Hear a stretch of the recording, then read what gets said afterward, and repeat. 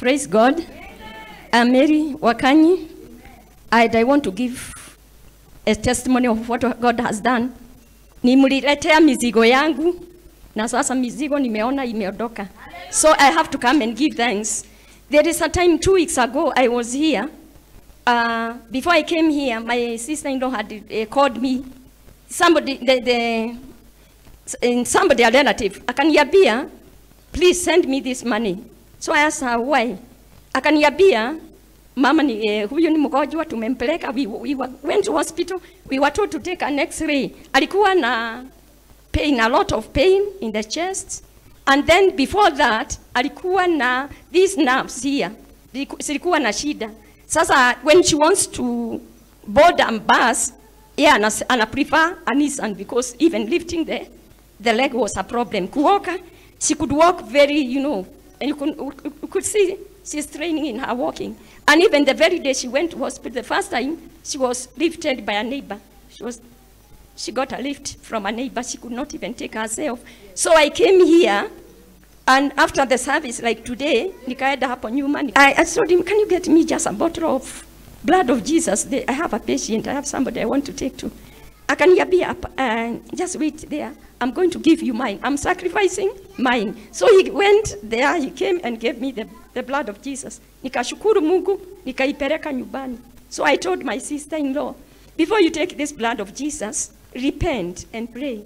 Because when you repent, you bring down any accusation ground of Satan. You know, because of sin, because the word of God, the only thing which can separate us from God is sin. It's the one that can block our breakthrough.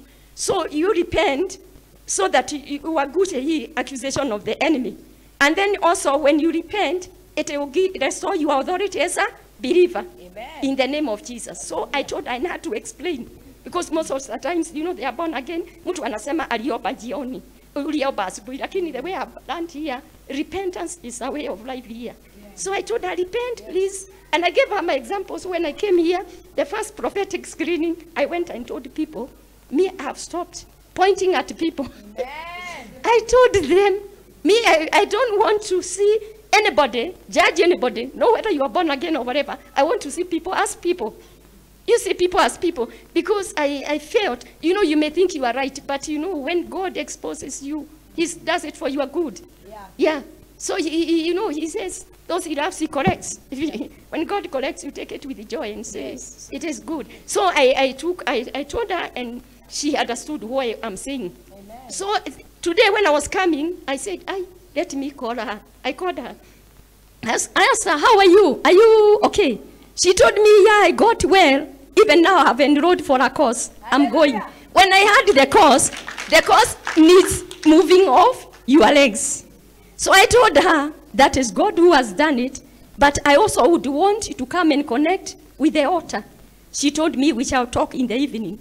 So there's something I noted about when Mchaga Wao, you know, she lost her husband, my brother.